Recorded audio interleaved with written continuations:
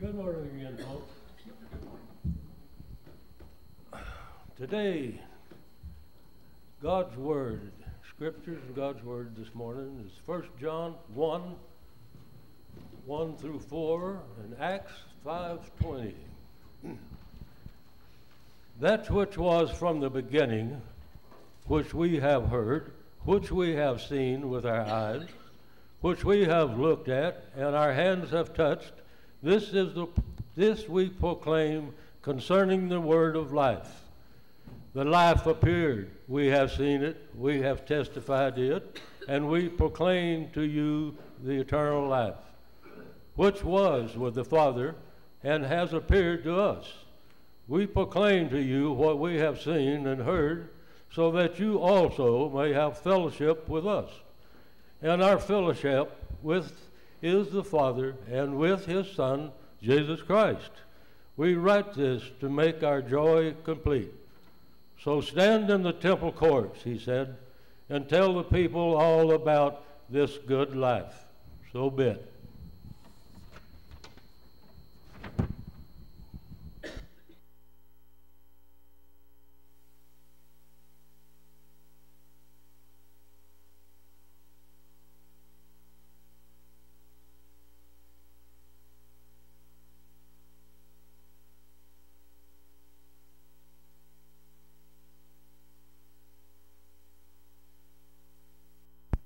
Good morning.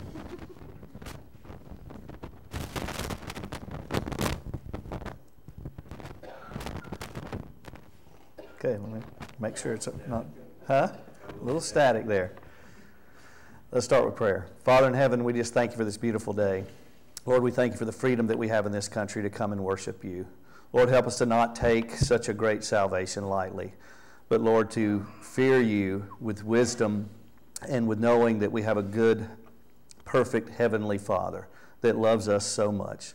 Lord, let us also realize the freedoms that we have and use the opportunities as much as we can to tell others about this wonderful salvation that we have through Jesus Christ. Lord, just thank you for us being able to come here today. Lord, open our hearts and minds to hear your word and apply them to our lives. May we be a light to this world, Lord, and we just thank you and praise you for all of your mercy, all of your grace, all of your love. We pray these in Jesus' name. Amen. So, I'm going to start by reading you a little bit of this. Did you put a title up there yet? That way you... Yeah, go ahead. Saved to Suffer. Think about that a little bit, because this isn't, the best topic. It's not how you fill the pews and say, come on in, get saved so you can suffer for Jesus. Not a way to make a lot of converts necessarily. But as we read Acts, you'll know that's exactly what's going on. So this is just publication that comes from Voice of the Martyrs. They're just one missionary group out there that you can give to. Not endorsing them or anything else, just reading article. And it's talking about the Christians that we see in other countries. This first one here says, as biblical Christians have shared the gospel and planted churches in the north, they're talking about in Ethiopia, some members of the Ethiopian Orthodox Church have carried out violent attacks against them, and in some cases, traditional Christians have sided with Muslims against the biblical Christians who are perceived as a common enemy. Did you know that we're enemies as proclaiming Christians? We have our divisions here in this country, but in other countries, not only are Christians persecuted by non-believers, but they're persecuted by believers. How can we do that? How can the love of God be in us? This next article is about when terror comes to home, losing everything. And her husband has gone to prison, and he gets out of prison, and then gets murdered, when he comes out of prison. And we're going to see some of that in today's scriptures. Shortly after she prayed, we'll start here. The men dragged Fawzia and her family outside, where they watched in horror as the attackers doused their home with gasoline and set it ablaze. Lord, if this fire is from you, she prayed, let it continue. No one can stop it. But if this fire is from the devil, let it be extinguished. Shortly after she prayed, suddenly a sudden rain extinguished the fire. Although about half of her home continued to smolder and smoke, she was grateful that the fire didn't consume everything. As the mob grew increasingly frustrated, however, they began to steal food and other belongings from Fazia's house, destroying whatever remained. Then she heard a frightening shout from a celebrated Islamist. "We killed the main person. The leader is dead." As the attackers sang with joy, Fazia's heart sank. She followed the crowd until her worst fears were confirmed, and she found her husband's body beheaded lying on the ground. The men who killed were dancing around his body as she wept in horror. Her and her daughter ran, picked up his head, and dragged his body away from the attackers. I can't imagine. And we don't suffer here in this world, in this country, in this church, in this body, to proclaim Jesus. So are we taking advantage of that? As we look at Acts chapter 5, I want you to think about the fact that the apostles were saved to suffer. There's a miraculous intervention that we're going to read about where an angel comes in and takes the apostles from the prison and says, "Go back and preach all the words of life." And I want you to think about what that means, and the different translations say that differently. But all the words about this life in Christ, this new life, what it means to be a Christian, what it means to be a follower of Jesus. What does that mean?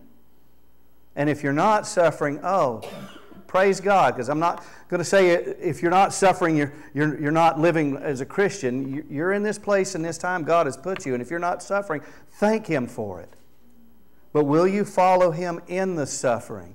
Because we know Scripture after Scripture will come to your mind now that suffering builds character, perseverance, so forth.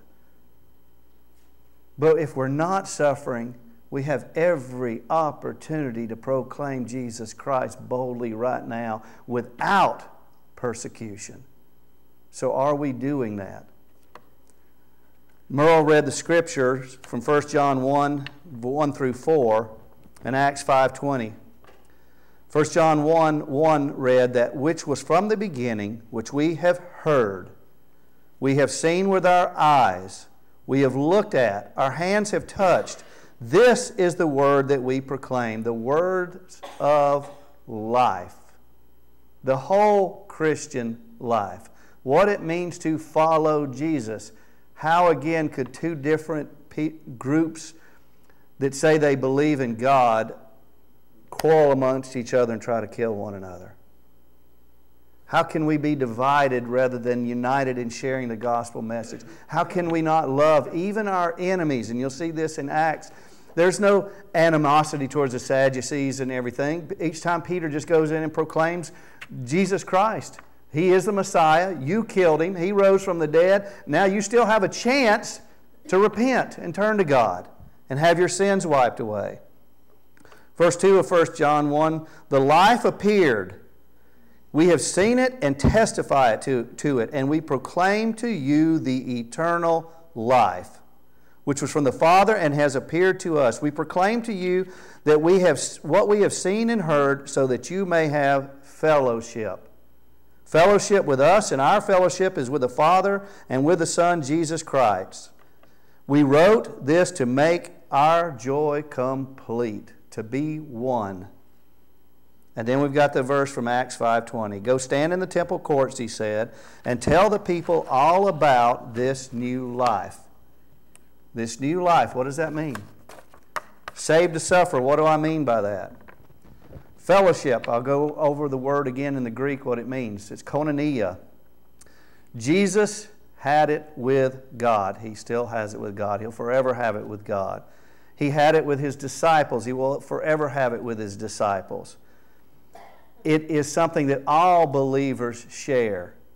It is a commonness, a oneness, a partnership in fellowship, intimacy, communion, contribution, and participation to this cause, as though God were making His reconciliation to man through you and I.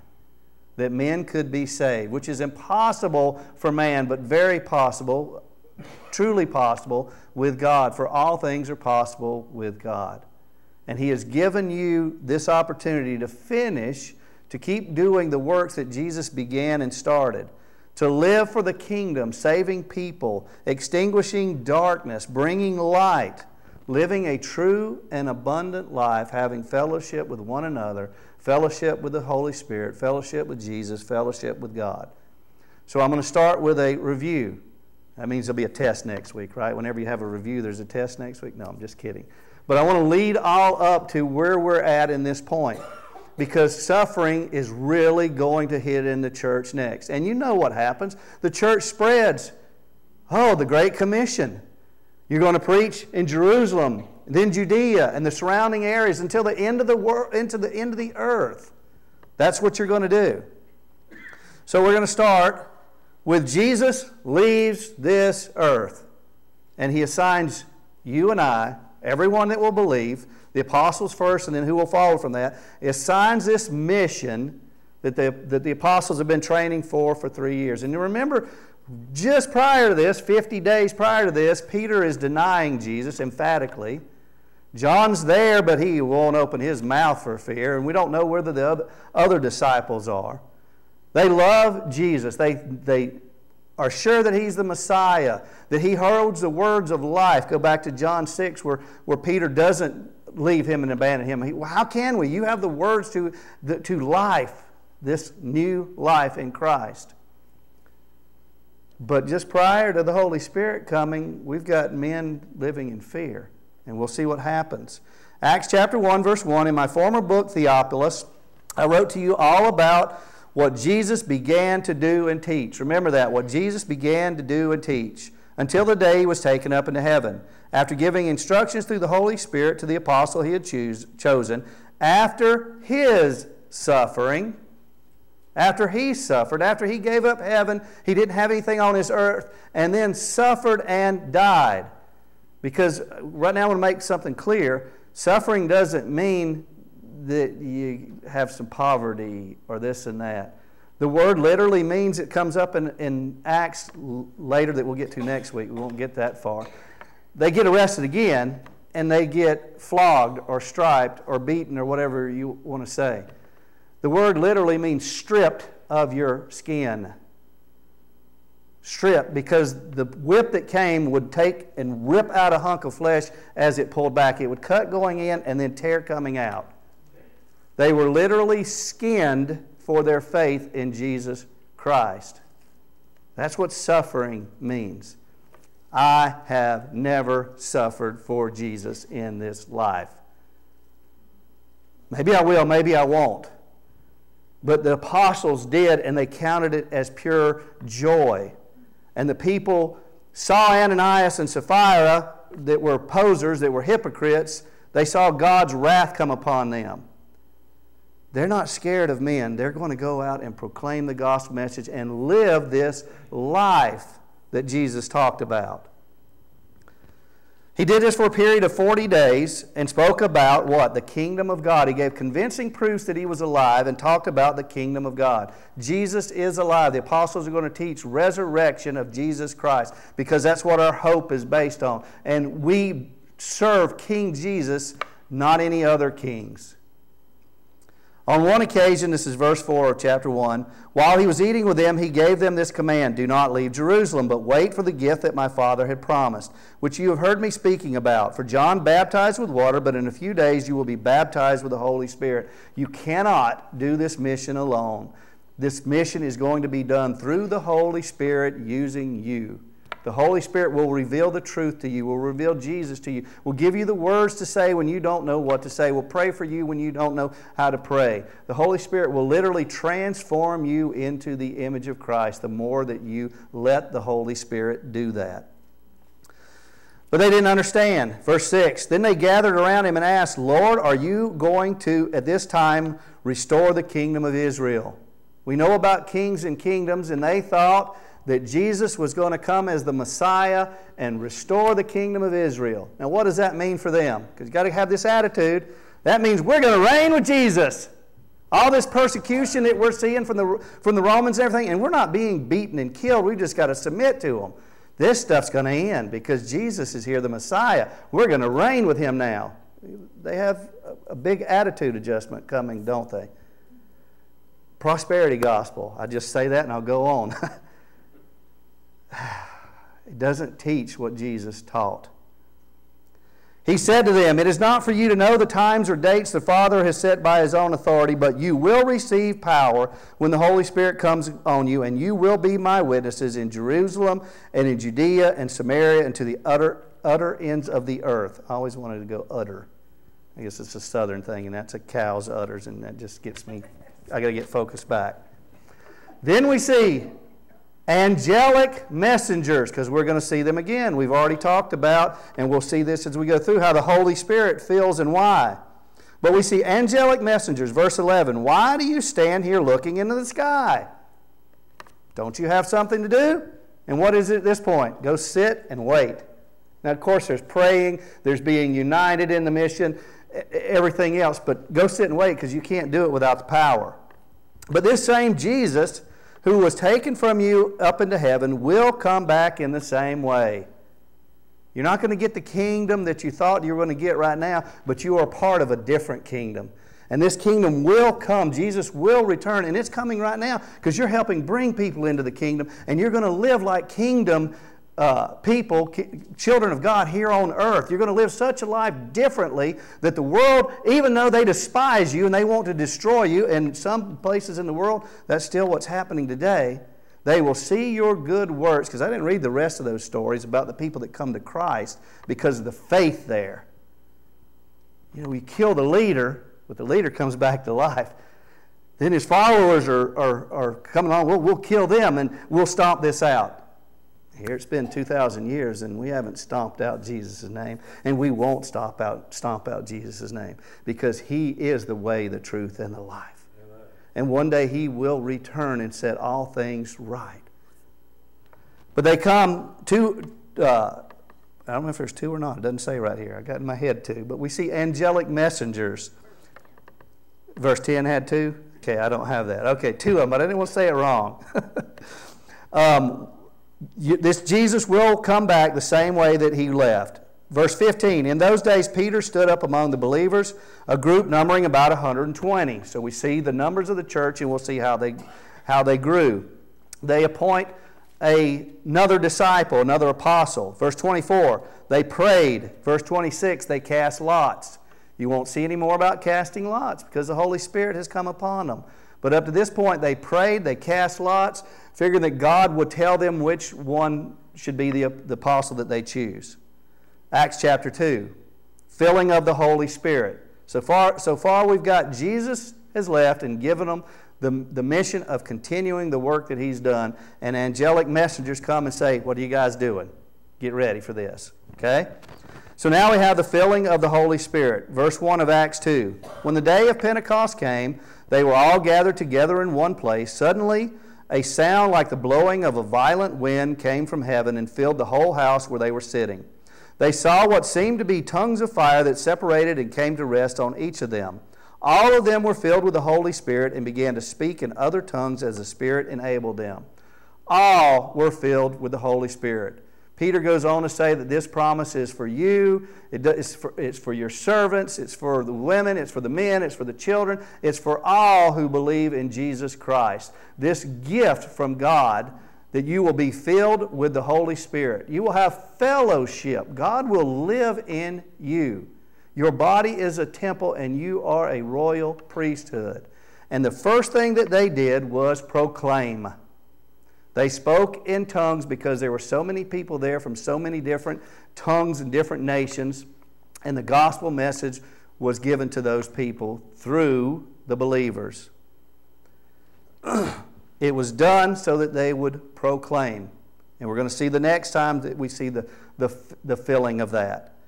Peter is filled with the Holy Spirit. And he says in verse 36, "Therefore let all Israel be assured of this." This means the religious leaders and the common people. that God has made this Jesus whom you crucified both Lord and Messiah. And believe me, the religious leaders heard what was going on too, because they came out when they heard the sound and everything, and they came out to see what this was. But they're going to continue to deny Jesus as the Messiah, where other people have to make a choice, and some people come to Jesus, and the numbers grow and the numbers grow. So a choice has to be made. Am I going to believe?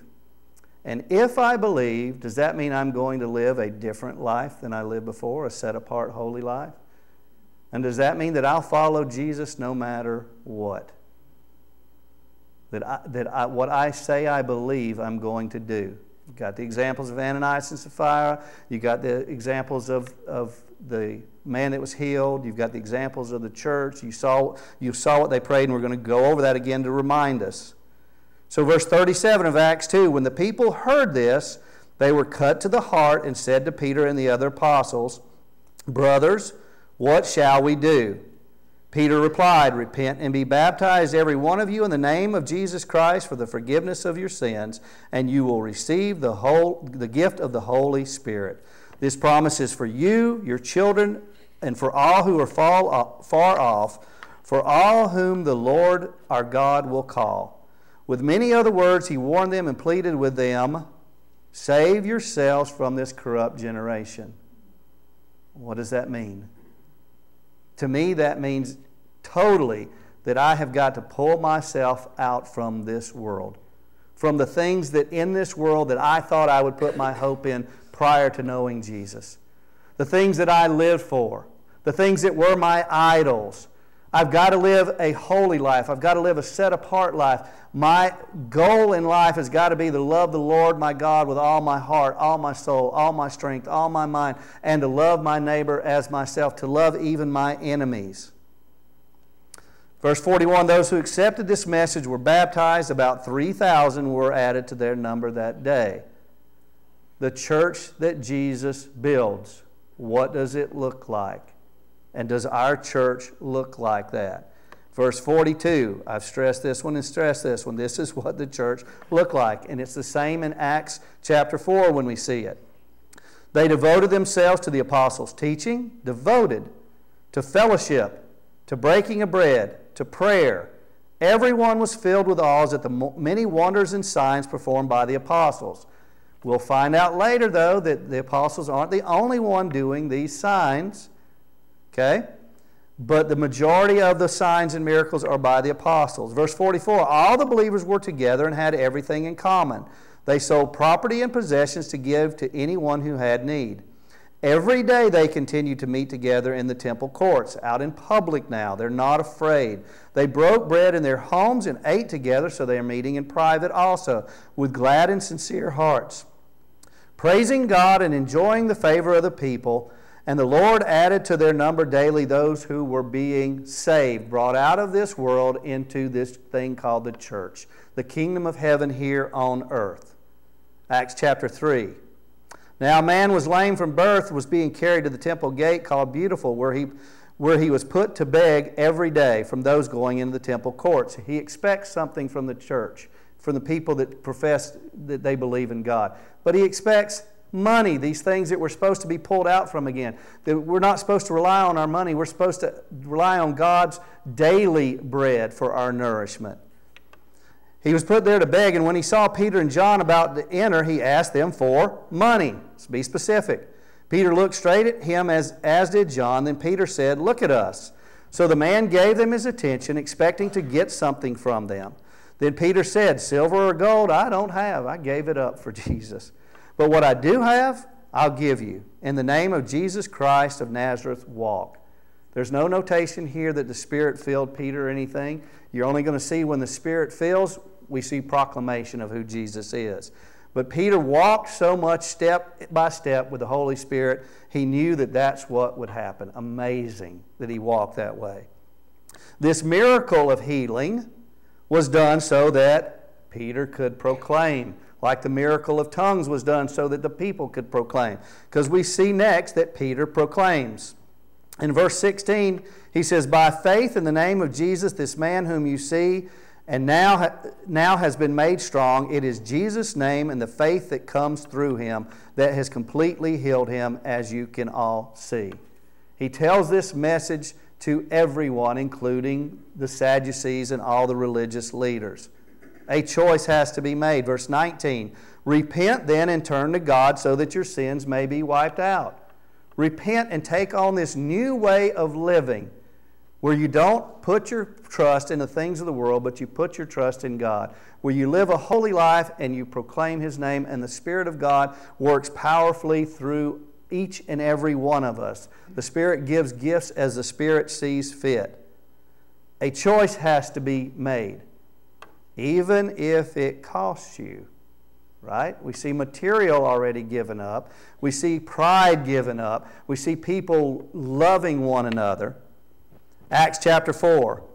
The priests and the captains of the temple guard and the Sadducees came up to Peter and John while they were speaking to them, and they were greatly disturbed because the apostles were teaching the people, proclaiming in Jesus the resurrection of the dead, which the Sadducees don't even believe in the resurrection of the dead. They don't believe in the Holy Spirit. Guess what else they don't believe in?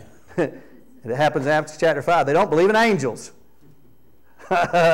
All these things they don't believe in are coming right here because God is screaming out to them, repent and turn to God so that your sins may be forgiven.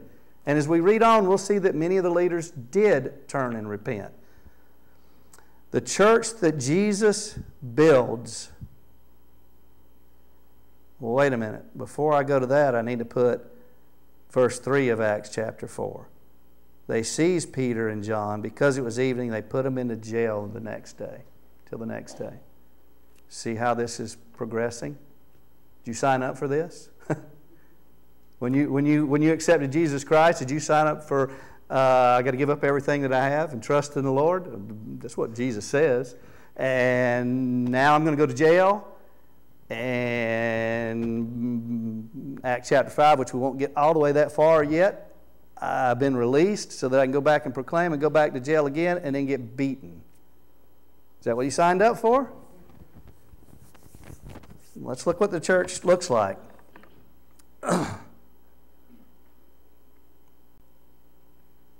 Verse 4 of Acts chapter 4. But many who heard the message believed. So the number of men who believed grew to be about 5,000. Now these 5,000 haven't seen the beatings yet, but they've seen the other things. And they said, sign me up. I believe in Jesus. I believe He's the Messiah. I'm willing to give up this world so that I can follow Jesus. All these words rang in their head, in their hearts, to deny themselves, take up their cross, and follow up after Jesus. He's the one that has the words to eternal life. He is the Messiah, the one who has come to seek and save the lost.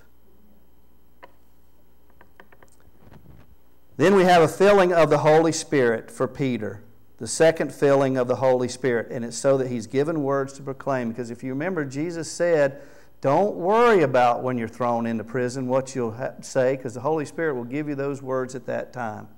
No rehearsed sermon, no planning. Verse 8 of chapter 4, then Peter, filled with the Holy Spirit, said to them, rulers and elders of the people, if we are being called to account today for an act of kindness, because of the things they did, Jesus said in Matthew 6, let your light shine before men that they may see your good deeds or your good works and glorify your Father which is in heaven. If we're being called into account for that, shown to a man who was lame and you're being asked how he was healed, then know this. You and all the people of Israel, we've already said that Peter proclaimed that Jesus Christ was Lord and Messiah.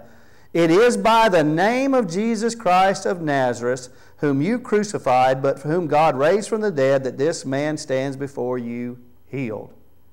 Jesus is Lord and Messiah, and now you're seeing His healing done. But Jesus is the stone you builders rejected, which has become the cornerstone. Salvation is found in no one else. See how the message is getting stronger to the religious leaders? For there is no other name under heaven given to mankind by which he must be saved. A choice has to be made. And we continually see here where Jesus is not giving up hope on the religious hypocrites, because it is God's will that all men be saved. Verse 16, what are we going to do with these men, they asked. Everyone living in Jerusalem, okay, Jerusalem, and we'll watch how the gospel spreads, knows that they have performed a notable sign, and we cannot deny it. But to stop this thing, this way of life, this freedom in Christ, but to stop this thing from spreading any further among the people, we must warn them to speak no longer to anyone in His name. Verse 20, Peter and John say, as for us, we cannot help speaking about what we have seen and heard. They're going to keep on. Jail doesn't mean that much. It's okay. What about when you come out of jail and you're like the man in the story and your wife sees him beheaded because of his faith? It didn't turn her faith. It increased her faith. Wow. So many times we say, why, Lord? Why am I going through this? Why do I have cancer? Why does my spouse have cancer? Or whatever. You know, those things happen because we live in a sinful world, period. The rain comes down, the sun shines on the good and the evil. But we have a choice to make in whether Jesus will be our King, our Lord, and whether we'll follow Him or we follow another. You're either with Jesus or you're against Jesus. And you're either gathering or you're scattering. So they pray as a response to the threat. We continually see prayer there. Verse 29, now Lord, consider their threats. Consider this sickness. Consider whatever it is. And you do what you need to do. But here's what they say. They don't say take the threat away or anything else. Consider their threats and enable your servants to speak your word with great boldness. Do you think they thought beatings were coming next? Stretch out your hand to heal and perform signs and wonders through the name of your holy servant Jesus. We have another filling of the Holy Spirit. Verse 31, after they prayed, the place where they were meeting was shaken, and they were all filled with the Holy Spirit, and what they testified, they spoke the word of God boldly. Each time we see the filling of the Holy Spirit, we see them proclaiming Jesus Christ. But we see the cost for proclaiming Jesus Christ is going up, up, up. Verse 32, this is the church that Jesus builds. It's like Acts chapter 2 again at the end of that chapter, but it's even stronger. All the believers were one heart and one mind. They had come together in complete unity. No one claimed that their possessions were their own, but they shared everything they had.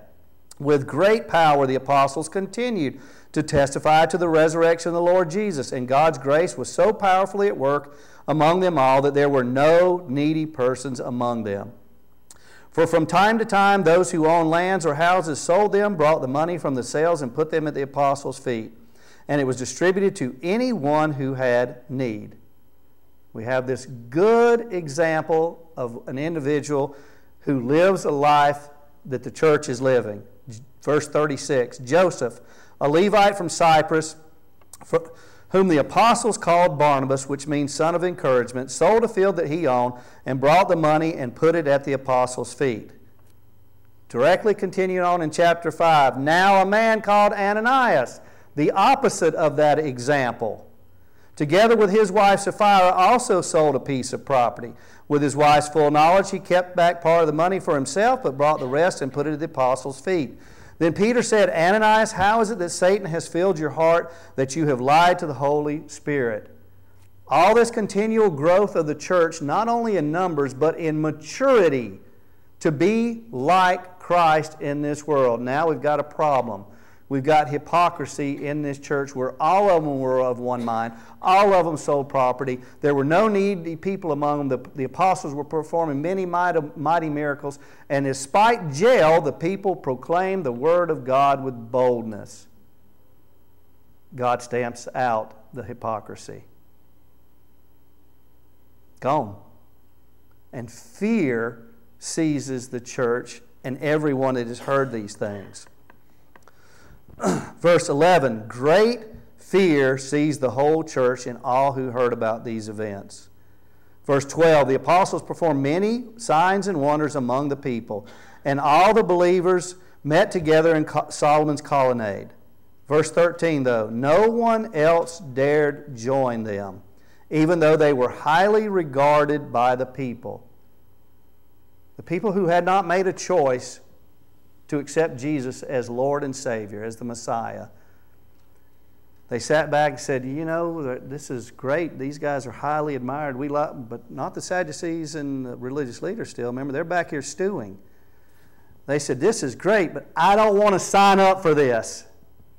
I don't want to give up my possessions. I don't want to give up my right. I don't want to give up my throne that I think I sit on. I'm in control. And I certainly don't want to go to jail. But I see that everything that I see, this is amazing. I see the truth here. I'm just not willing to sign up for this. Verse 14, nevertheless, more and more men and women believed in the Lord and were added to their number. We don't even have a count here now. The church that Jesus builds. Even though people are scared to death about joining the church that Jesus builds, the church still grows. And there are no fakers, no hypocrites. God took care of that problem. Verse 15, as a result, people brought the sick into the streets, laid them on the beds and mats so that at least Peter's shadow might fall on some of them as he passed by. Crowds gathered also from the towns, get this, around Jerusalem. Before, remember, the Sadducees said, we've got to stamp this out because everybody in Jerusalem is believing.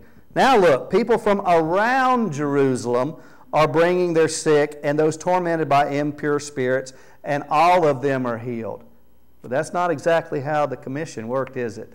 It wasn't that the people were going to bring them to Jerusalem, it's you're going to take the message out.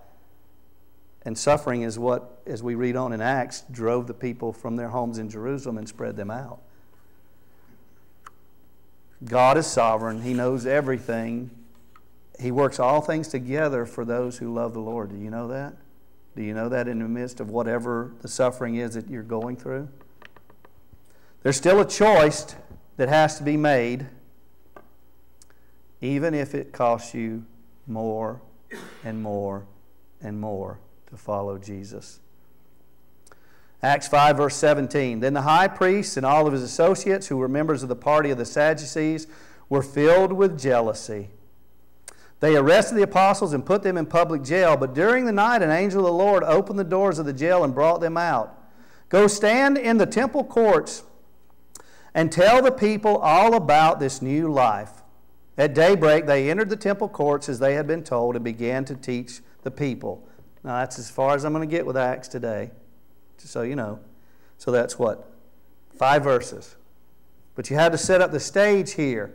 We've already been arrested. You've seen how the church is grown. Now, not 2 of the apostles get arrested with a witness, because the man, the way you read Scripture, was there before, because it says that the religious leaders couldn't deny because the man was there. Not that they saw the man, but he was there with them, so he must have got arrested too. But now you've got the 12 being arrested. This persecution that we're facing is seeming to grow, and it will grow to the whole church. They were filled with jealousy. Why? Why would I be jealous that people are being healed? That people are living in such a way that they don't care about things that they have. They're giving to people, so there's no needy people in the world anymore. In my community. Why would I be jealous about that? Except my heart is focused on me, myself, and I. The things that I have, the pride that I have, the wealth that I have, all these other things, and I call myself a godly man. They were filled with jealousy because the praise that they should have been getting, the apostles were getting. But the apostles weren't getting the praise because they were directing it right back to Jesus. So the apostles were nothing but a conduit to Jesus. So they arrested the apostles. Why? Because they can't arrest Jesus because He rose from the dead. He's gone. But maybe we can get His followers to not follow him anymore by turning up the heat a little bit more. So they put him in public jail. Verse 19, though, now we see the second appearance of an angel or angelic messenger. First time we saw it in Acts chapter 1 was, why are you standing here? You've got something to do. You've got to go back and wait for the gift of the Holy Spirit so you can proclaim and do what Jesus proclaimed and did. Are you ready for this mission? Go sit and wait. But during the night, an angel of the Lord opened the doors of the jail and brought them out.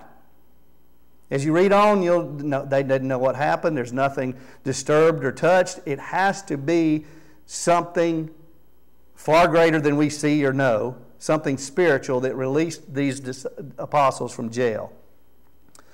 So they're released by this messenger, this angelic messenger, and he says to them, go stand in the temple courts and tell the people all about this new life. Now this verse is just, you could spend forever on it. Go stand, don't sit, don't tarry.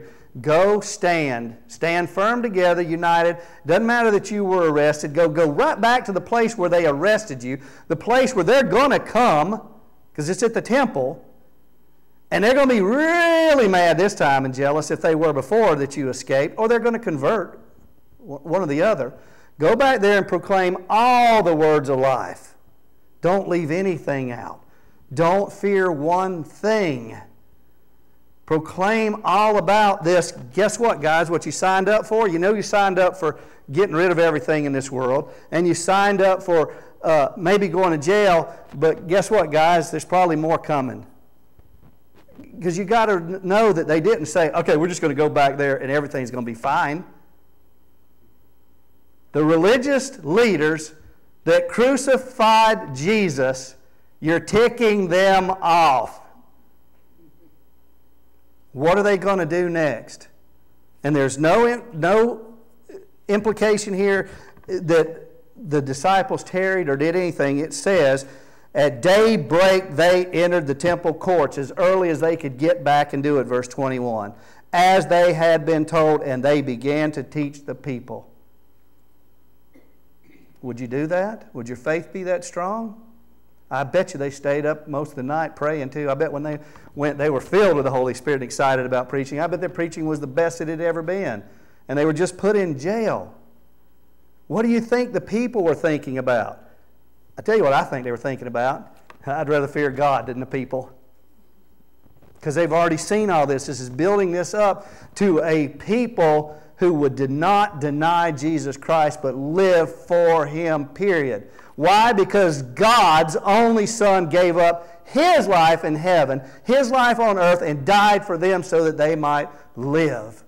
Not just live, but have abundant life, because all that came before them were thieves and robbers. And now I've called a new people, a royal priesthood together. I've given them the power. I dwell with them.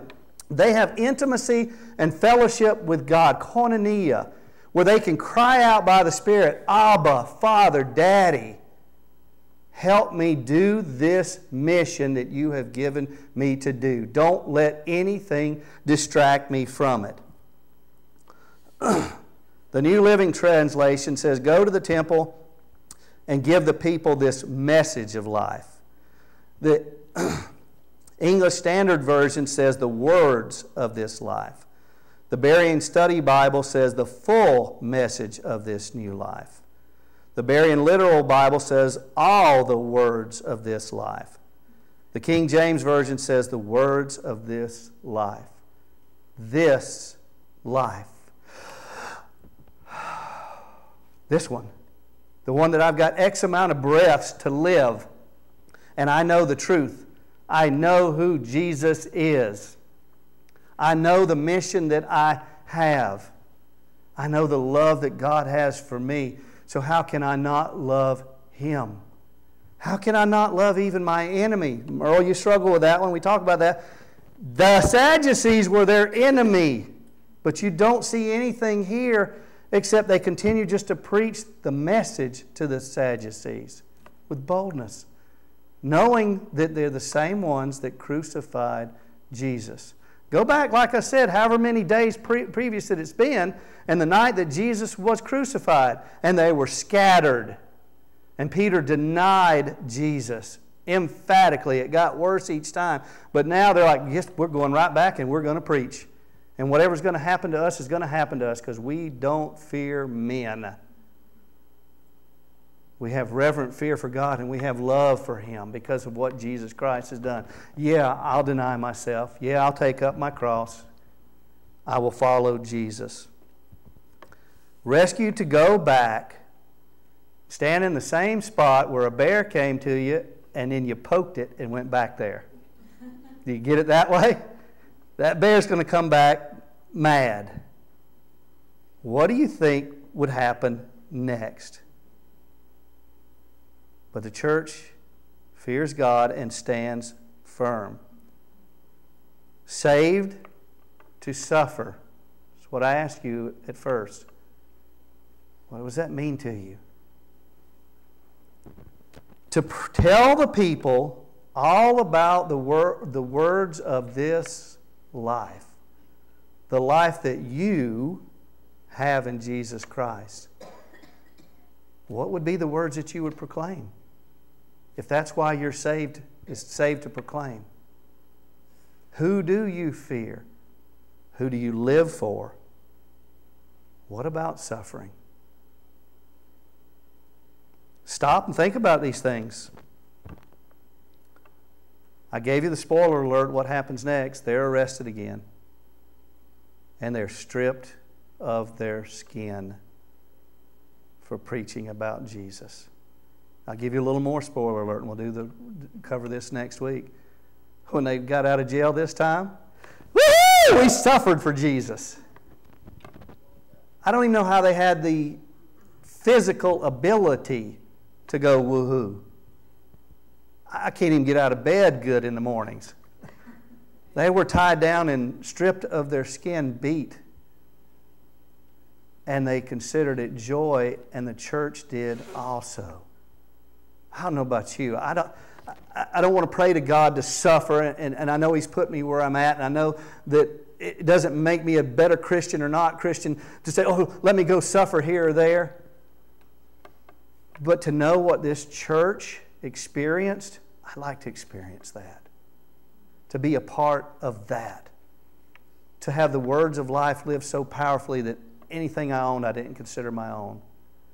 That when I signed up for this, that this is all that mattered to me.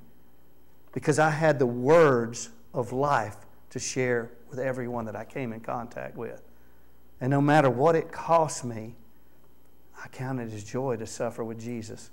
Because He's the one that suffered for me. I just wonder if that's what I would say or not. Makes me think. Father in heaven, we thank You for the freedoms that we do have. We know that people are persecuted for their faith all over this world, and that persecution still stands. And it's not just you're a Christian, I don't have anything to do with you. It's, I want to kill you. We see that from the religious leaders here, the jealousy that they had when they should have had fear for You, oh God. Lord, as Paul says, help us to throw away anything that hinders and the sins that so easily entangle us. Help us to run this race with perseverance. Help us to love even our enemies as Jesus loved us, so that we can be a light to this world. Thank You for this church.